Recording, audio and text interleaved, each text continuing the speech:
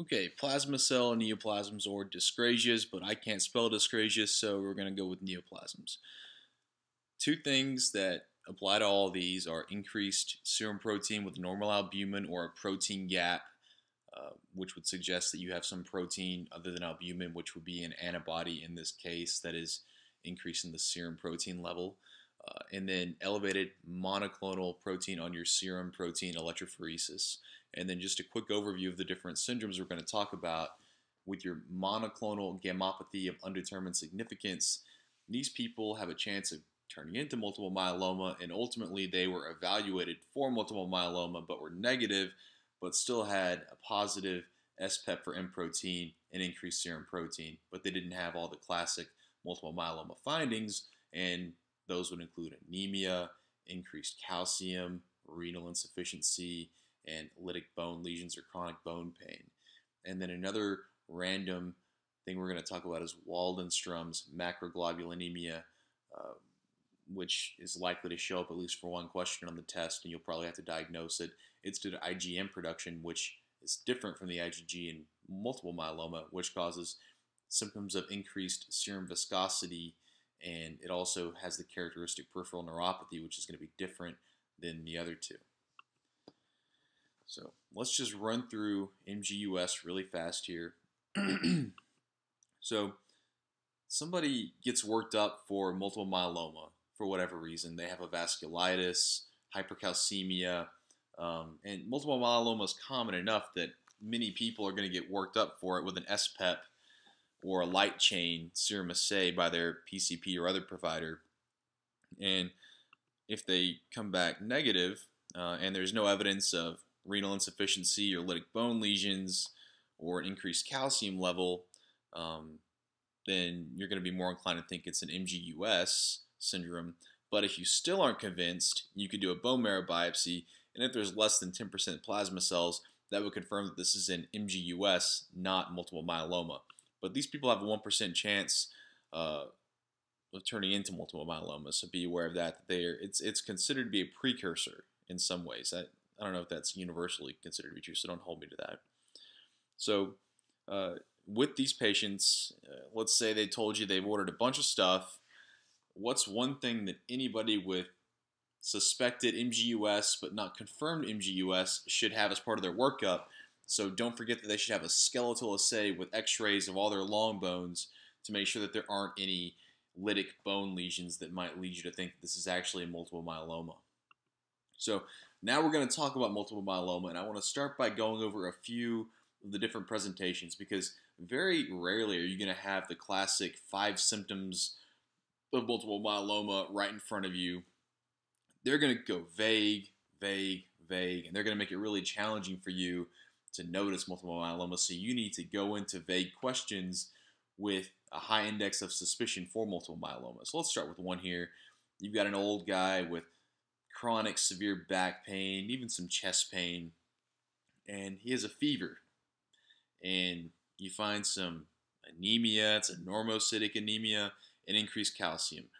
That's a bunch of information right there, and if they give you that much information, you could expect that they're probably going to expect you to tell them how to screen for it or how to diagnose it, but they're not just going to say, oh, is this multiple myeloma, because they've given you a lot right there. Then you could have somebody who has had chronic low back pain, and now he's got new loss of sensation in the perineum with progression of his back pain, and it's super severe, so it's Cauda-Equina syndrome. And then the MRI shows that there's a mass compression of the spinal cord, and then you do a biopsy after you do surgery, or not a biopsy, you get the pathology from surgery, and it's a plasma cell. And this is multiple myeloma giving you a mass of plasma cells, and I have the name of that in the next slide, and I forgot it right here. And again, those are both pretty obvious if you get those, but they'd love to try and give you the Cauda-Equina syndrome and have you just assume that it's due to another cause and not have you think about multiple myeloma. Maybe put other answer choices that assume that you didn't finish reading the question. And someone who just has a fever and hypercalcemia, if they're old, that's good enough for me. that I'd want to screen them on the shelf with an SPEP or a serum free light chain assay for multiple myeloma. And then another common presentation in real life as well, not just on the shelf, is that people present with acute renal failure or insufficiency with increased creatinine and calcium, but the characteristic finding in multiple myeloma is that they have a normal urinalysis with a negative protein dipstick. So go over some of the picadillos here. We've got this. It likes to go to the bone marrow, causes the bone pain, lytic bone lesions on x-ray. You may have a picture of a lytic bone lesion on your shelf. That would be a slam dunk if you're given that. And IgG antibodies here, make sure you're aware of that. And we talked about the protein gap already in the serum. And know that the acute renal damage is due to light chain filtration, but also due to the hypercalcemia in addition. And as we're going to talk about in a minute, they're at risk for acute renal injury from the light chain filtration, but also for chronic renal disease secondary to this chronic filtration of all these antibodies causing amyloidosis. And the anemia, you should remember, is normocytic, and fatigue, weight loss, all those classic symptoms, and hypercalcemia. This is the one thing that might be on every question, is someone's going to have a calcium greater than 10.5 or 11 mg per deciliter. That's going to be just something anybody who you're on the fence about, maybe they have M&M or not, that's going to be, for me, when I see hypercalcemia in somebody with a fever and any kind of bone pain or anything, it slam dunk multiple myeloma. And then that's what I forgot, with the Cotta-Aquinas syndrome, plasmacytoma. So these can form masses of plasma cells, and they can be pretty devastating symptom-wise, and this is an obvious way people could present, and I think it's not obvious for you to think that on your shelf they might pull this on you, but they'd love to do that to you. And know that they could also happen to have a plasmacytoma in their brain, causing headache or signs of increased ICP. So how do we diagnose multiple myeloma? This is something that you may be asked to do when you have one of the more obvious presentations. And you screen for multiple myeloma with not just the SPEP, but you could also do a serum free light chain assay. So make sure you are aware of that, because they may not give you SPEP as one of the options. And if you did do an SPEP, you get the monoclonal protein peak, the M protein spike. We know that. And let's say you have a positive screen. Now we can do a bone marrow biopsy, and unlike MGUS, where there's less than 10%, in multiple myeloma, we have greater than 10% plasma cells in the bone marrow. And anybody who has tested positive for all of these things here should go through a 24-hour urine protein electrophoresis to see if there is loss of light chain in the urine contributing to proteinuria. Because as we've already talked about, the urinalysis will not reveal proteinuria if it's just the light chain going through.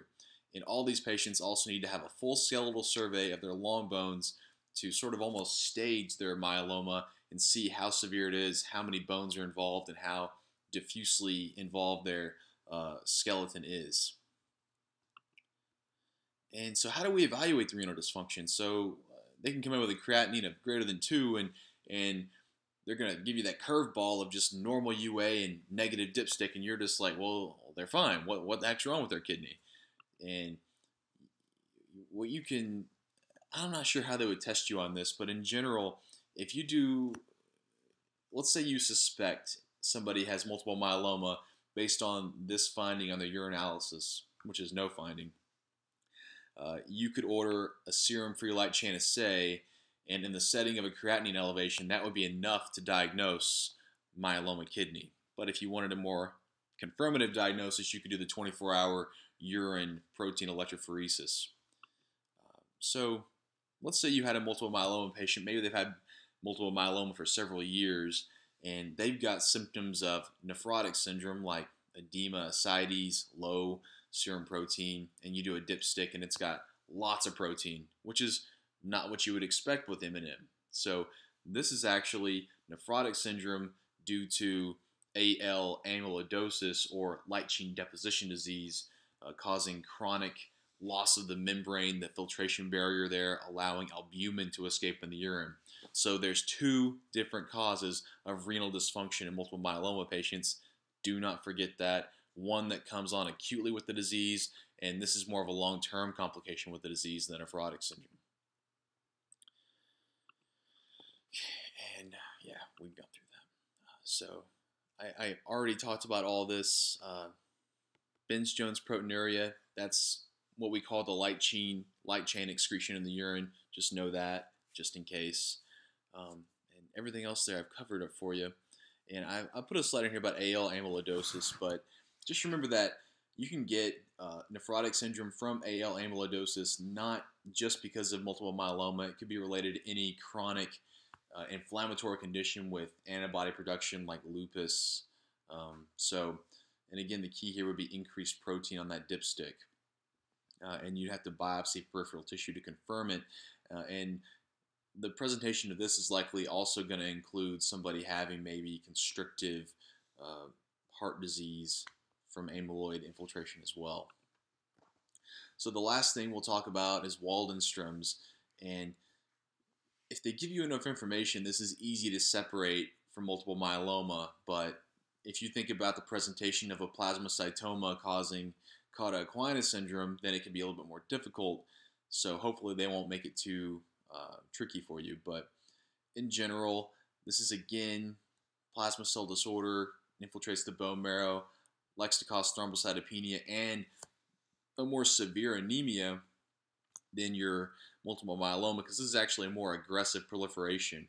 And the key here is that they have increased IgM rather than IgG, and that's going to cause hyperviscosity symptoms like dizziness, and the classic exam finding on the exam is going to be dilated retinal veins. That should be on your shelf, and if that's there with someone who has a positive SPEP in the question, bingo, it's Waldenstrom's. That's going to be your answer.